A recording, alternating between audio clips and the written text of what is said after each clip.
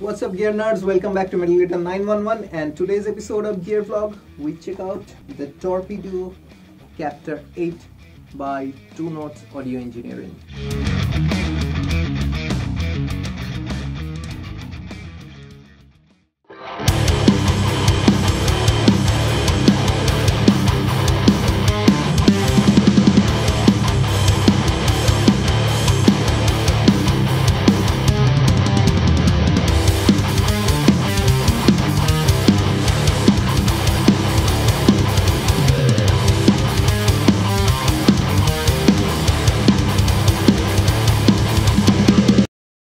So basically this is a Loadbox.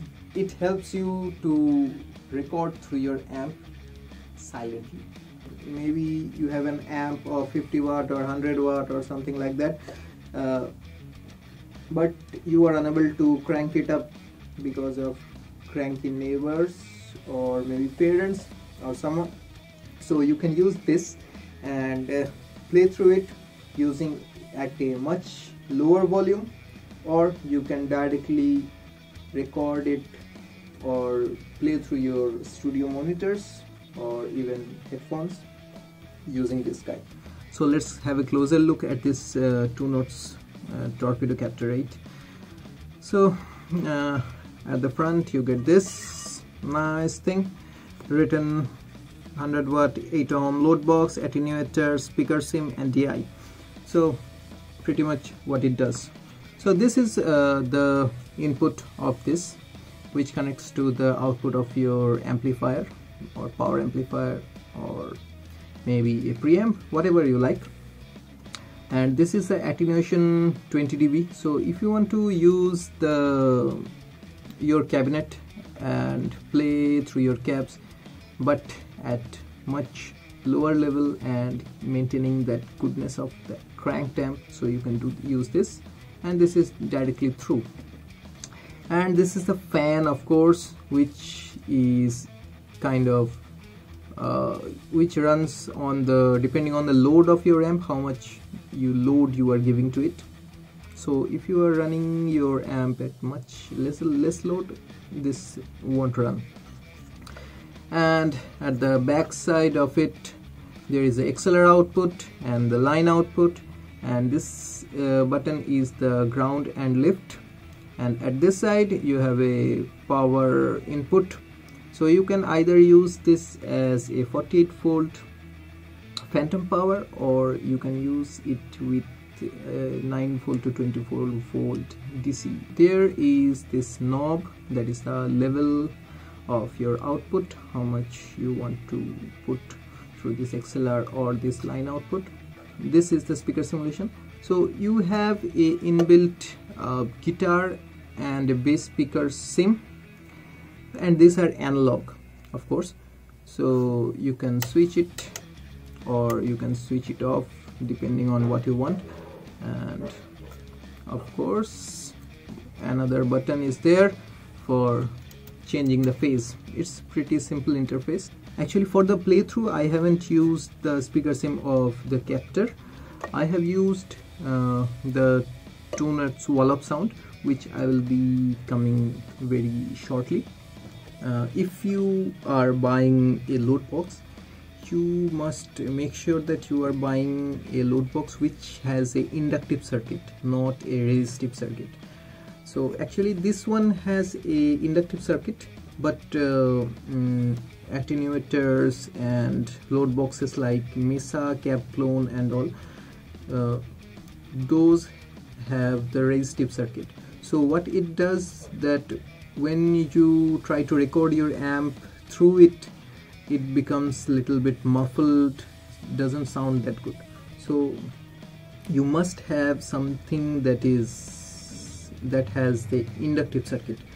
So let's not get into what is resistance, inductance or reactance. So we will not go deep into that, but if you want to read through it, there are tons of articles online and you can go through it. So this is the speaker simulation of 2 Notes Audio Engineering. So in case you want to use the other speakers what they have provided, they have some free stuff, and of course you can purchase it on the later stage if you have something specific in mind or something like that. Okay, so let's dive into it. What all things are here? So there is a power amp section which you can switch on or off. So in case you are using a preamp and you don't have a power amp, so you can use this inbuilt. So you can use the power amp and simulate it as you wish. This power amp section has these tubes like EL34 or 6L6 or EL84, KT8080 or whatever. Almost every possibilities you have here. So and this power amp section have this depending on the which kind of tubes you put in. So you can have this volume, depth control, and you can have this pentode and triad. So for this actually playthrough, I haven't used the power amp section because I have used the EVH. And there is a cabinets section. There are a few bass cabinets and of course guitar cabinets, and there are a few variants of 1x12, 2x12 and 4x12. So for this video I have used the recto oversized and then at the bottom you have this section where you can change the microphones. So depending on the microphones, maybe you like a dynamic 57, that is the Shure SM57 clone, and you can position the mic using this. Move the distance. This is from center to edge. Of course you have this option to use 2 or 1 or 4, whatever number of cabinets, and blend them together. And after that, let's come to this EQ section. There is a EQ section. There is a exciter, that is you can boost the lows or highs. Of course there is a compressor. Also there is a chrome reverb. So basically how to get this is you have the serial number when you purchase this Torpedo Captor 8 or 16 or 4, whatever, depending on your needs. So you get a serial number on the box registering your product into TuneNotes website.